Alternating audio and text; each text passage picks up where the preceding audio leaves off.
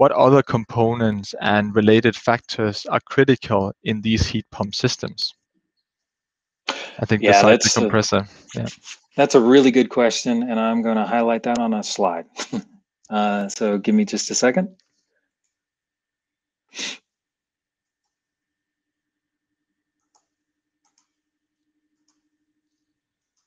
Okay, let me know when my screen comes up again. Yeah. And this is also tied to the question earlier on why are we focused on district energy systems today? So hiding that and then advancing this. All right, so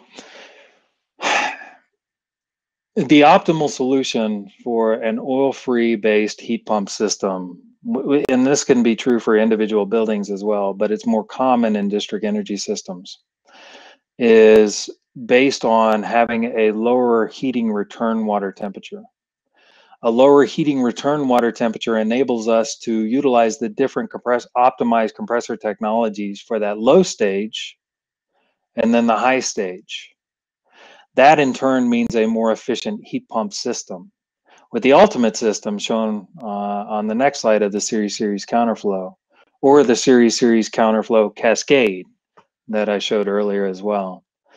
But how you enable, to answer the question, how you enable that lower district heating return water temperature is, this is the supply side. We're the supply side, right? Because we're supplying the heating to the district heating system. On the demand side, on the building side, and this is the exact same phenomenon that you see in cooling applications, going to, every chiller is a heat pump, every heat pump's a chiller, and getting that mindset is critical because the same factors apply on the heating as well as the cooling, especially as you electrify the heating. And that is specifically enabling the benefits of the variable speed drive that you're implementing on that heating system, on the hydronic system. How you enable that benefit. And what I mean by that is those hydronic systems were designed for three-way valve systems, which were in turn designed for constant speed pumping systems.